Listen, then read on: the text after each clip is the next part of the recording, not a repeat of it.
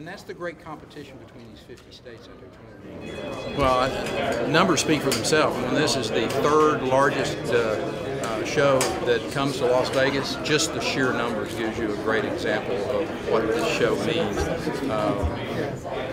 You've got a little bit of everything. You think you know the weapons industry, you think you know the hunting industry. Not until you come to the SHOT Show. You'll see things that you literally scratch your head over and go, gee, I didn't know we were doing that. But at the bottom of that, there's somebody being able to take care of their family because they have a job in an industry that is creating wealth. And that's what all too often gets forgotten in this industry.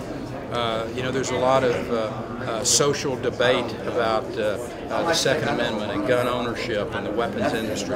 But the fact is, you know, and I'm sure that will continue on, but all too often what gets forgotten is that there are really solid, hard-working Americans who owe their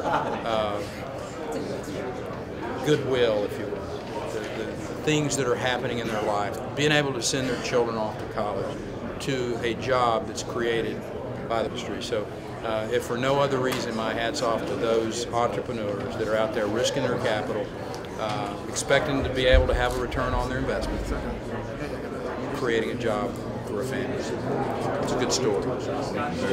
You're welcome. Good to see you guys.